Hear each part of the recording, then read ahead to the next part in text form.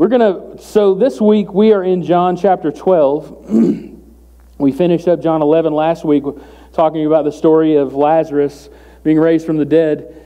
And so this week will be our last week in John for a couple weeks, because we're going in next week. We're starting our Advent sermon series, and it's called Let Earth Receive Her King. We don't need a president. We have a king. And so that's what matters. Amen? Right? And so that's what our focus is going to be on. Let earth receive her king. So today we're going to start in chapter 12, because this story is very important to where we've been, coming out of Lazarus' story and following into the last days of Jesus. And so we're going to be reading verses 1 through 11 of John chapter 12, the story at the beginning of John chapter 12.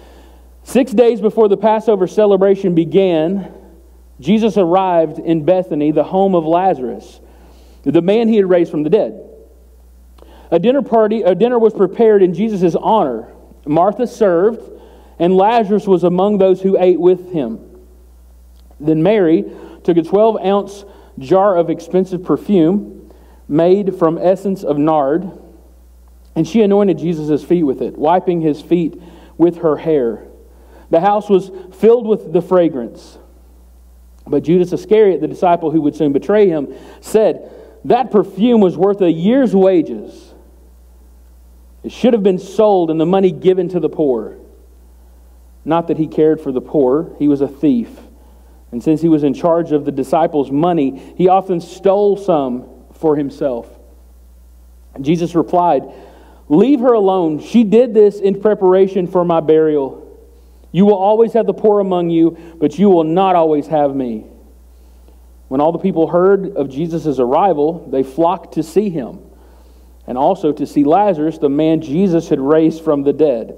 This is verse 10 and 11 I find very interesting. Then the leading priests decided to kill Lazarus too, for it was because of him that many of the people had deserted them and believed in Jesus. Father, we ask that you would bless this word this morning, that you would take our time together this morning.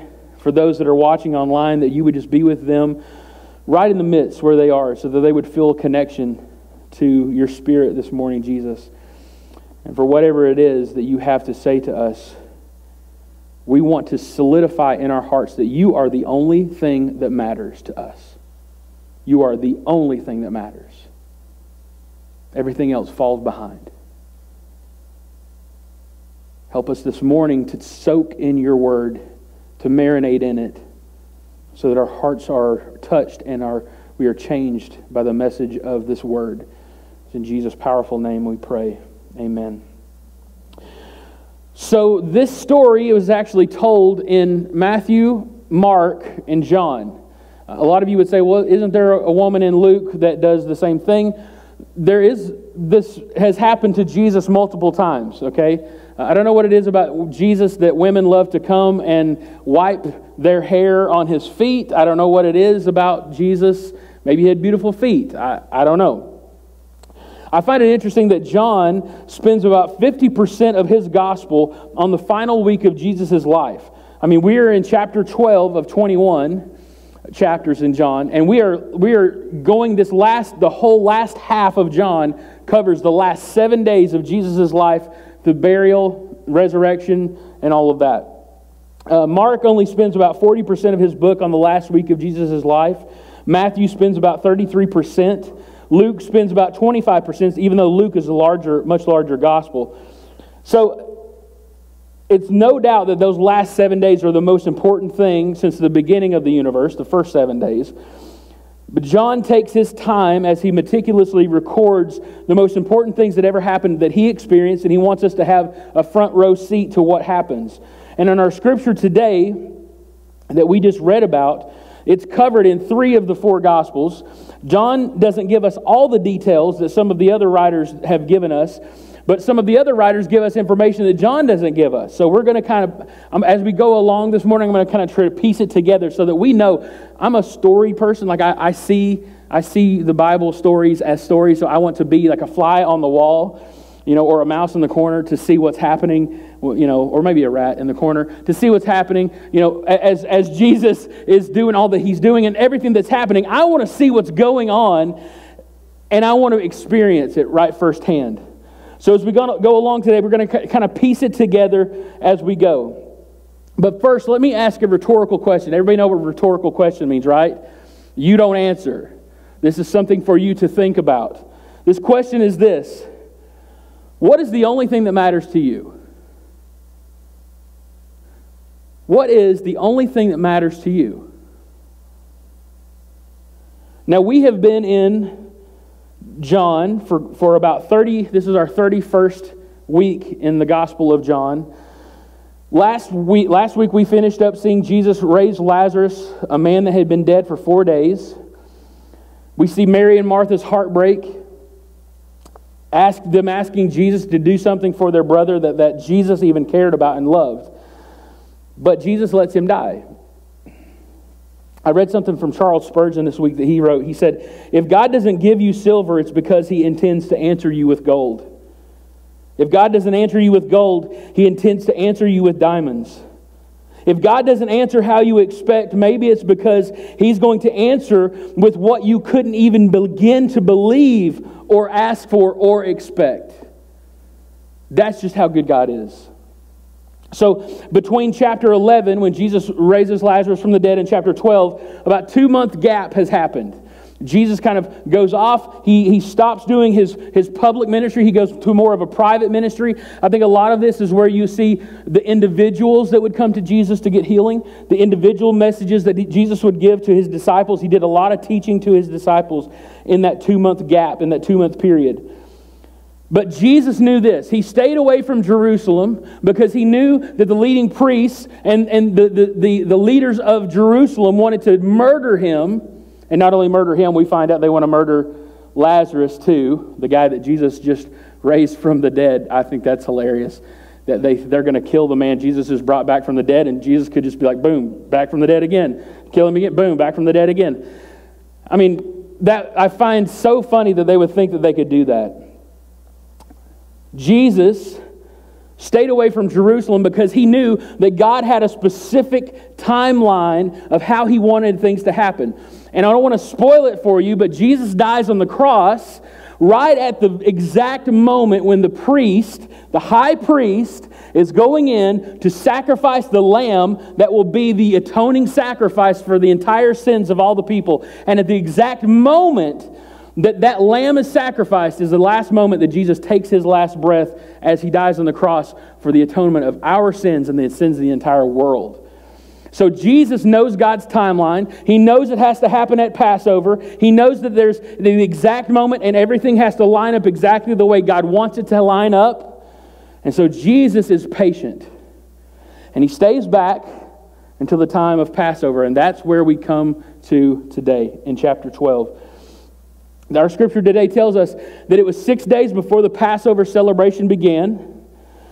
Jesus comes to the home, to Bethany, the home of Lazarus. Now, when I say that, I don't mean that he literally comes to Lazarus' home, even though he does stay a lot at Lazarus' home. He comes to the town of Bethany. Now, if you go over to Israel right now, and I would love it if we could all go together, like all of us go collectively together and visit Israel and go to the different places and maybe go through the stories that Jesus went through. If you go to Bethany today in Israel, it is still known as the town of Lazarus, the man that Jesus raised from the dead. It is even today, 2020, it is known as the town of Lazarus, the man that Jesus raised from the dead. Even my father, who has gone there multiple times, has said that as you go into Bethany, they have all these shops that have these little trinkets of stuff of Jesus, the pictures of Jesus and Lazarus, little figures and all this stuff that you can collect. We find out verse 2 tells us that Jesus was there. There was a dinner prepared in Jesus' honor. Martha served, and Lazarus was among those who ate with Jesus. Matthew and Mark tell us the dinner was actually given in the home of a man by the name of Simon the leper. Wouldn't you love to have that name? Simon the leper. We know, of course, that this would not happen unless he did not have leprosy. And how is the only way that you don't have leprosy? Jesus heals the man that once had leprosy. So in fact, his name should have been called Simon, the man who used to have leprosy. Or that's how they should have referred to him. But he was known as Simon the leper because all of his life he had had leprosy. And we all know, if you have a leprosy, you don't get to hang around other people. You don't have relationships with other people. Even your family members, you don't have relationships with them. So Jesus heals this man, Simon the leper, and obviously he was a very wealthy man. His family was very wealthy. So they decide in the town of Bethany, hey, we're going to throw a party for Jesus because not only has he healed a man that has leprosy, our buddy Simon the leper, that would have aggravated me to keep calling me Simon the leper. That would have just gotten my nerves. And not just did he heal Simon the leper, but he also raises Lazarus from the dead, and everybody saw it happen. And so they throw a party for Jesus at the home of Simon the leper. Now, this dinner party was thrown. Now, even though Jesus is staying at the home, he stays the night at the home of Lazarus and Mary and Martha. He's having this dinner party at Simon the leper's house. Matthew and Mark don't tell us whose house it was, they don't even tell us that Mary, it was the one that anointed Jesus. They simply say a woman came in and interrupted the dinner. And I think the reason that Matthew and Mark do that is because Matthew and Mark wrote their Gospels pretty soon after Jesus' death and resurrection.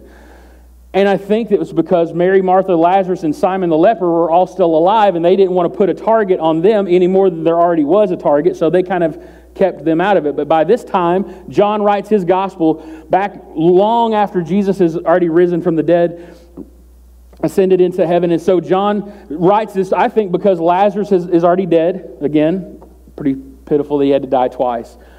And I think that Simon's dead. Mary and Martha probably are dead or even out of the picture or out of threat. And I think that's why John writes the way he does and doesn't give as many. He gives names that Matthew and Mark do not. John tells us that this meal was held in honor of Jesus, to honor him. So imagine this picture of a table. It would be low to the ground. These people knew how to eat, man. Like reclining, laying back, chewing on a hamburger or sandwich or something. Just kind of relaxing. Your feet would not be under the table like it is for us today. They were laid out behind you, so your face would be towards everybody else. You would have conversation, and you see that this is how this woman could come. This woman doesn't come up under the table and wash Jesus' feet. Jesus' feet are out from under the table. They're all reclining. And so we see that at this table, you have pretty popular people. You have Jesus, which is the biggest name in town. You have Lazarus, the second biggest name in town. And you have Simon, who was a former leper. That's a very big thing. How do you go from having leprosy to being, it is because of Jesus only? Verse 2 tells us that Martha is serving, and that's where we find Martha almost all the time. Martha's heart, the thing she loved to do the most was to serve. That's what Martha did. I mean, we see her in the story before, we've talked about it, how that when Jesus comes to their home and Martha is cooking dinner and Mary's not in the kitchen, Mary is at the feet of Jesus, listening, just absorbing every single word Jesus says. And Martha's like, well, Jesus, you need to tell her to get up in here into the kitchen and help me do what I need to do. Martha was a server. That's how she did. She knew how to plan and prepare meals. She would be the one like, oh, if you didn't have enough to eat, let's put another scoop on your... That's how she was. That's how Martha was. Martha's idea of worshiping Jesus she saw it as a serving. She provided. Her worship, that was her worship. Her love for Christ was demonstrated in the ability to serve. And there's a lot of people that have that same ability, and that's how they worship. That's how they serve Jesus, is by they serve other people. But I want you to see verse 3.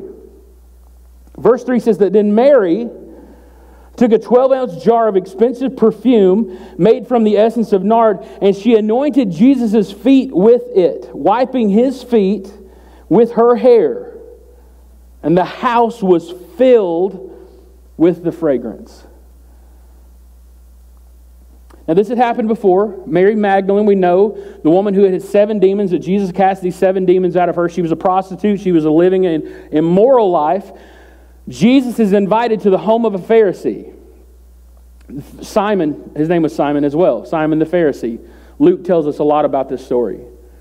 Jesus has healed this woman, has cast the demons out of this woman. She comes to dinner.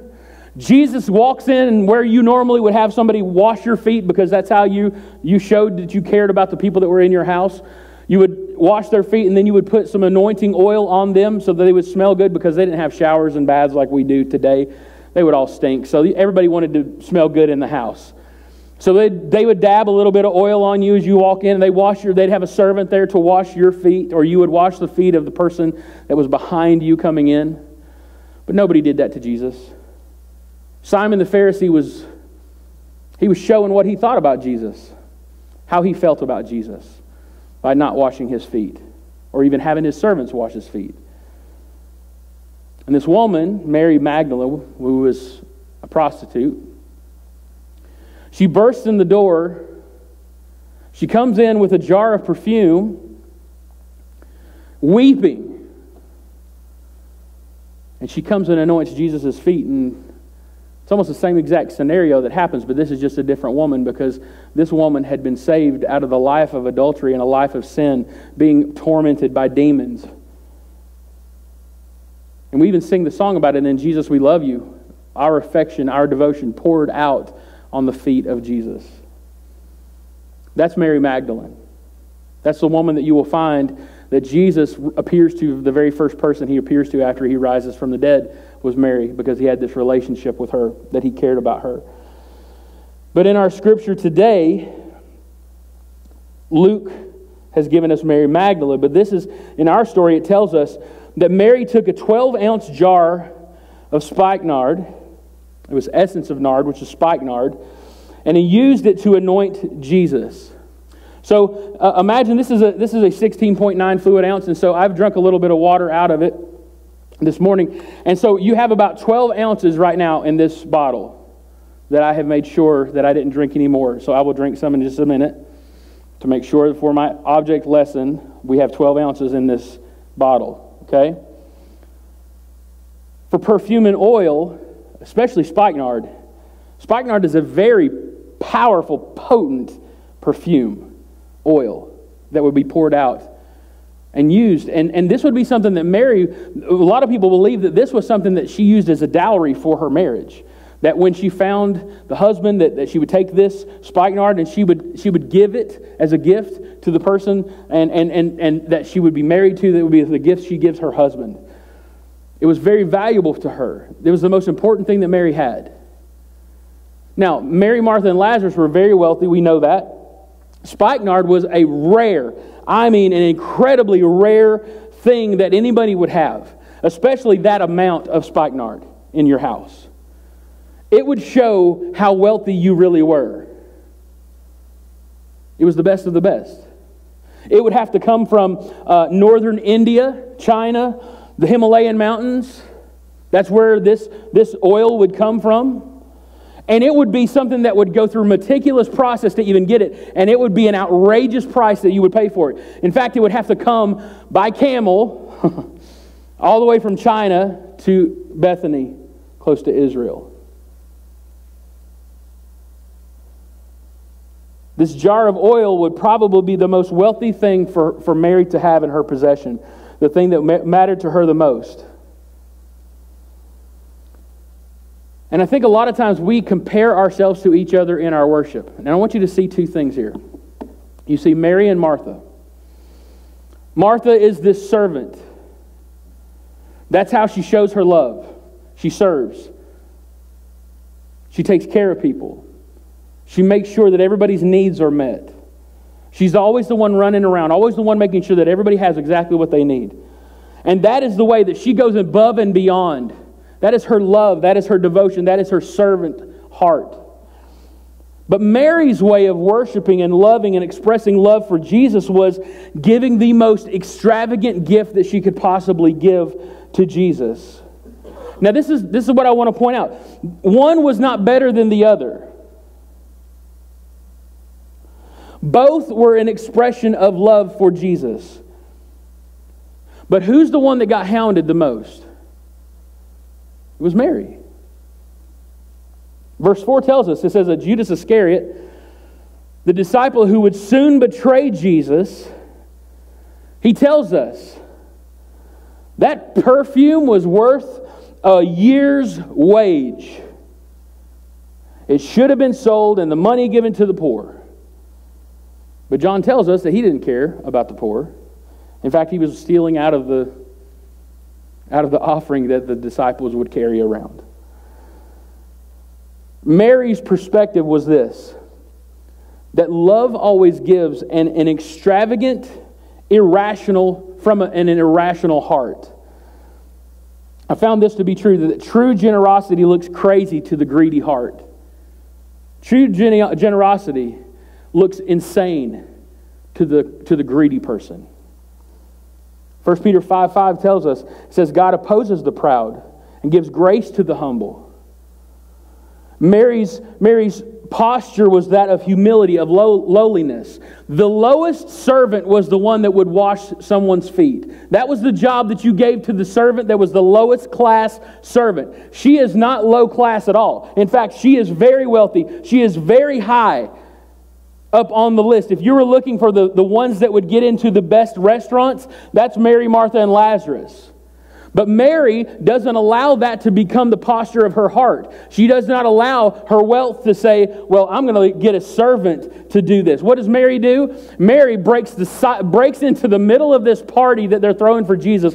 And I'm telling you, this would be a joyous celebration party. You got Lazarus, Simon, who had leprosy, Lazarus that died, all there together. They're talking about, Lazarus, tell us what it was like to die and come back to life. And Lazarus is like, it's not even fun, guys. I was just getting settled into my room in heaven, and all of a sudden I get called back to earth, and hurt knees and arthritis, and having a hard time. My back's hurting, and I wish I was back in heaven. Probably something like that. That's how I imagine it. And then Mary breaks into the room, cuts into the laughter and the stories and everything, and the silence just kind of falls over the crowd. As Mary not only breaks the jar, she breaks the neck of the jar. She pours it on the feet of Jesus, and not just his feet, but his head, anointing him as well. And she lets her hair down. That would be something that we don't think of that much about that today. But that was a sign of intimacy. Something that you would only do around your husband or around your family. And it was seen as a disgrace. Can you imagine people like, oh, can you believe Mary did that? Can you believe Mary let her hair down in front of all these people? Mary didn't care. Mary's love was extravagant. I want you to notice that every time we see Mary in Scripture, Mary is always at the lowest point. She is always at the place where? At Jesus' feet. First time we see Mary, we see her at the feet of Jesus when she's learning from his teachings. The second time we see Mary, she comes and she falls at the feet of Jesus in the very worst time possible. When she is grieving over her brother's death, she comes and she falls at the feet of Jesus. And then now we see her in a thankful posture at Jesus' feet once again. You know the expression, love is blind. William Shakespeare uses it in about 3 plays. I wonder how many times he got his heart broken. A lot of people say, well, love makes you do stupid things. I'm not going to say anything. But for Mary, pride went out the window when it came to Jesus. Judas shows his heart. But check this out. Matthew and Mark tell us that when Judas said what he said, that all the other disciples were like, yeah, that bottle of oil could have been sold and the poor could have been helped. I've always found, when you try to do something for Jesus and people complain about it, and you do it from a heart, like a gratitude heart, a loving heart, you will always get people that complain about how you did what you did. But I have always found that those that complain the most do the least. And the loudest boos come from the cheapest seats.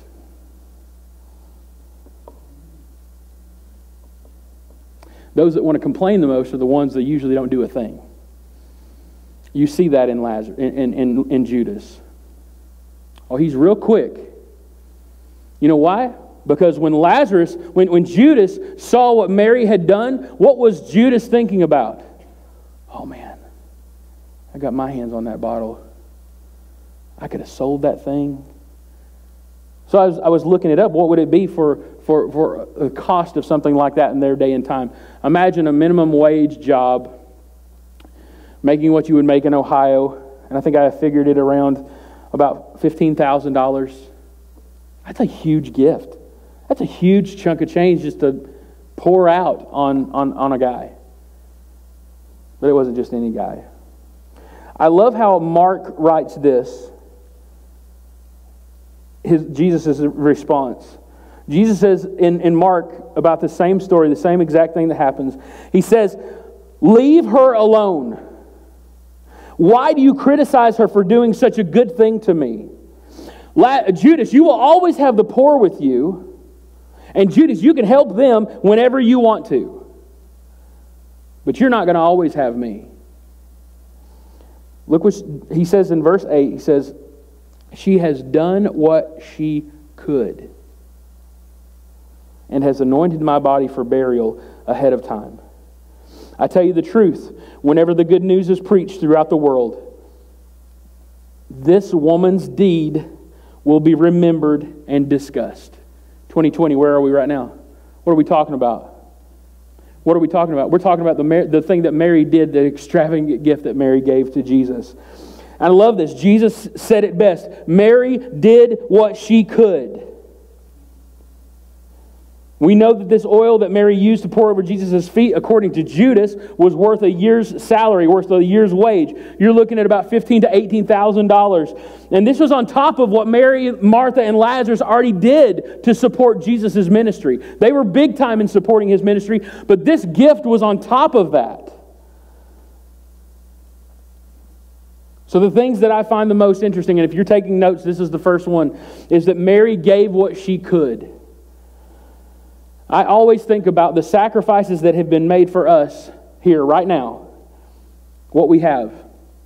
I mean, you realize that what you're sitting in right now, what you are enjoying, you're watching online, or the music that you enjoy, the seats, the cushioned seats that you're sitting in, the heated room that you're sitting in, all the lights and everything, all of those things are because of the sacrifice that was given by somebody who said, "I'm looking at something bigger than myself."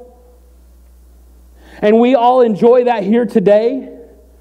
Because of the sacrifices that were those. I read Marilyn's book that talked about how the guys that would work on the building, the original building, would sleep out on the edge of the parking lot because they were exhausted from working all day, working into the night, and sleep there, wake up the next morning, and start all over again when the sun would come up to build the building that we sit in today.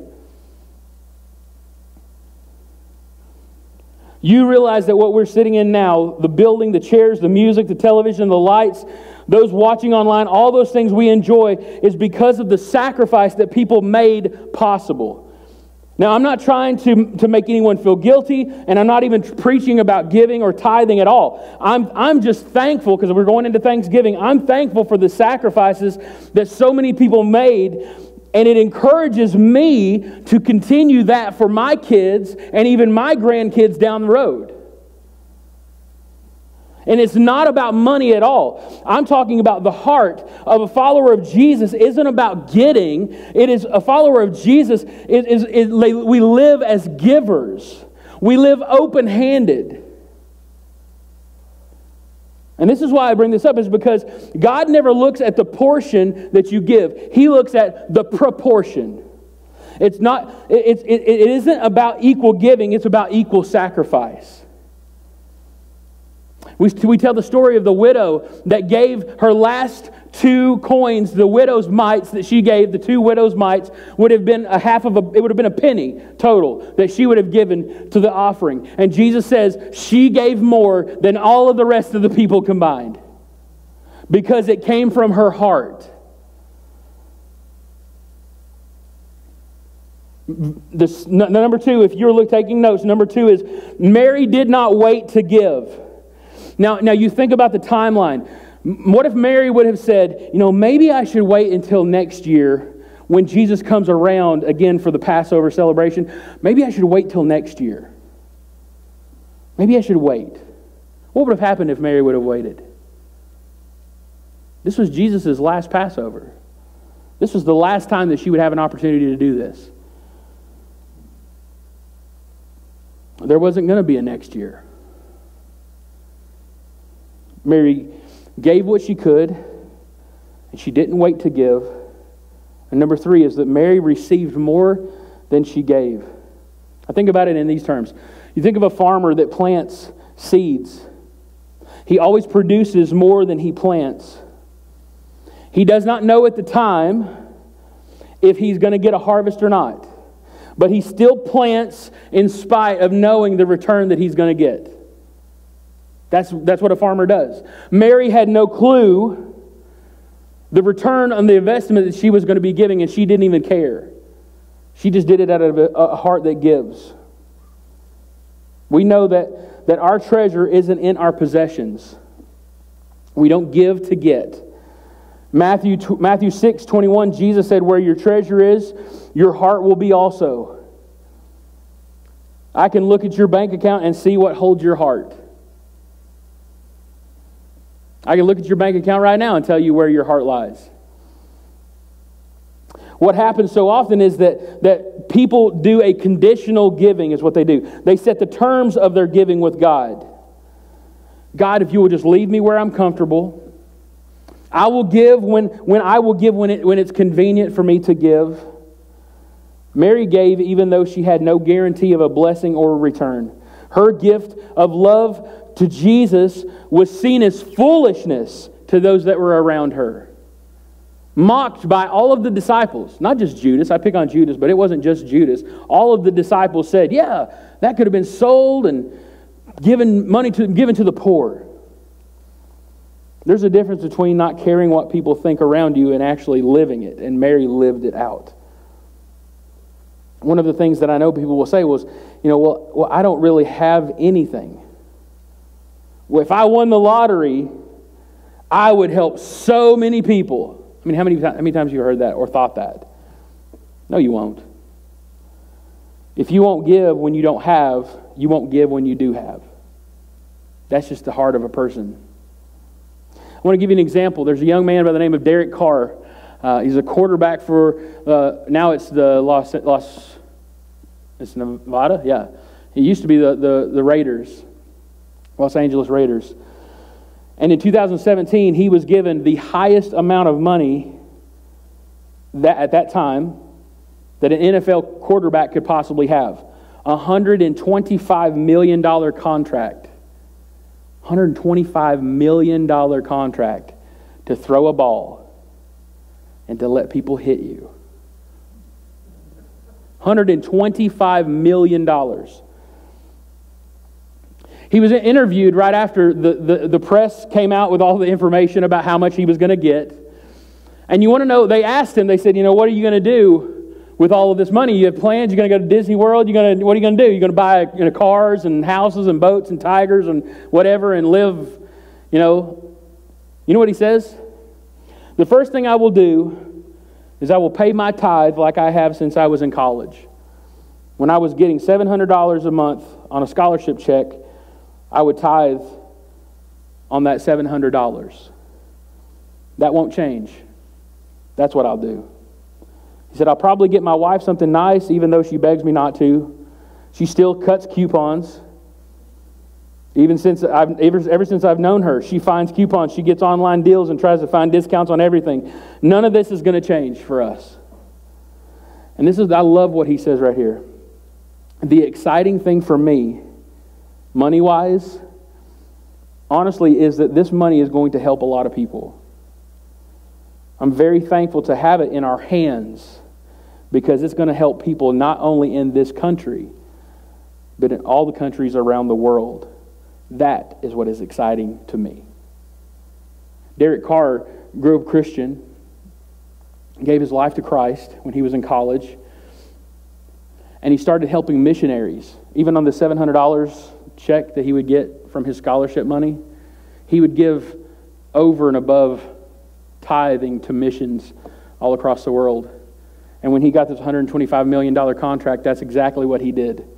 He said that it was the first thing he did was write checks out to all these different missionaries all around the world.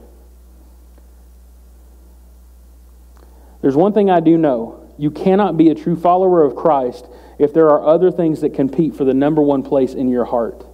For people like Mary and people like Derek Carr, people who would say, they would tell them, you can't be rich and be a Christian. I'd say it like this.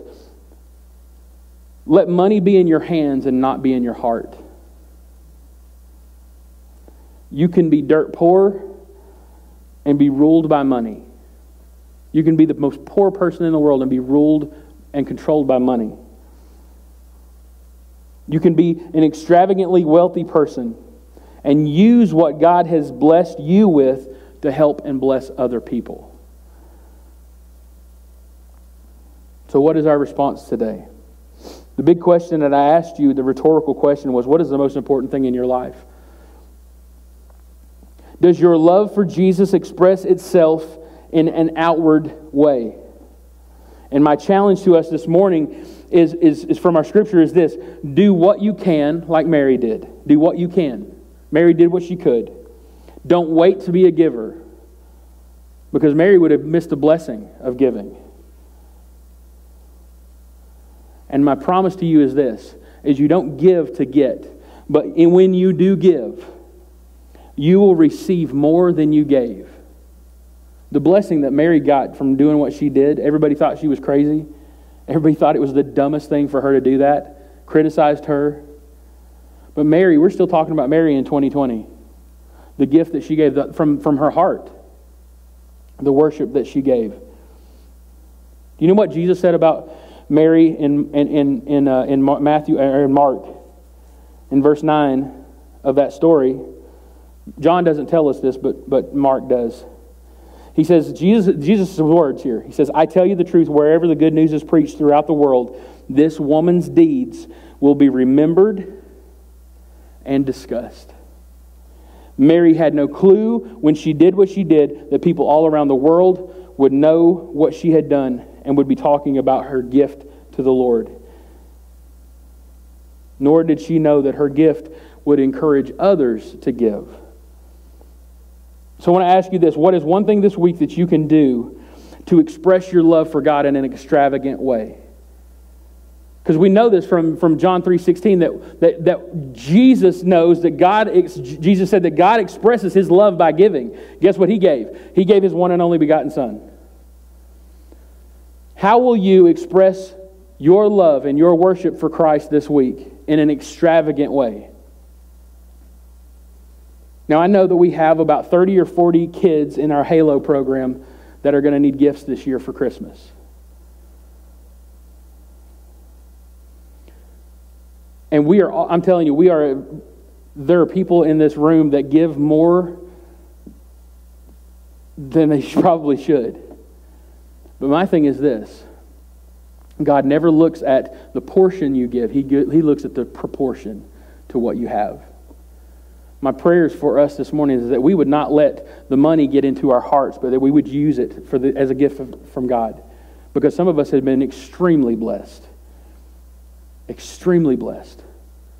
I remember one Sunday I preached about giving, and I think it was about the widow's mite, and a lady came up after church, and she had her change purse with her, and she said, Pastor, this is all I have left. And she dumps out like 35 cents to me. And my gut instinct was like, this. I'm thinking, this is what this is going to do for the kingdom. You know, that was my first knee-jerk reaction. And then I thought, no, you want to know something? She's not giving this and saying, hey guys, look what I'm giving. Look at all I'm giving. Guess what she did? She comes up and quietly just dumps it out. She says, will you put this in the offering when nobody's looking? I mean, to her, that was priceless. That was like all she had. That's the kind of giver I want to be. That's the kind of follower of Jesus that I want to be. Is that it's not about how much I give, it's because I'm giving from a heart that wants to give because I'm not looking to get anything in return. That was Mary's heart. What's the most important thing to you? Jesus asked you that question. What would you say? Father, this morning we hear your message from John. We're so thankful for Mary and for her love for you and the extravagant gift that she gave. I don't want anybody to think, oh man, they're trying to guilt me into giving money. No, that's not what this is at all. This is about the heart of a true believer is that God becomes more and I become less. I use the things that God has given me, the tools that He has given me, whether that's my finances, whether that's my serving, whether that's my blessing of other people, whatever that is. And maybe that's, I have a gift of serving in nurseries, or I have a gift of serving with youth, or whatever that is. I have a gift of doing these things, and whatever that is, if it's a musical instrument, whatever it is. Maybe I'm a board member, or maybe I'm a finance person. God, you use us all to bring glory and worship to your name. And whatever that capacity is, all you're asking for is for us to be willing to give, whatever that means.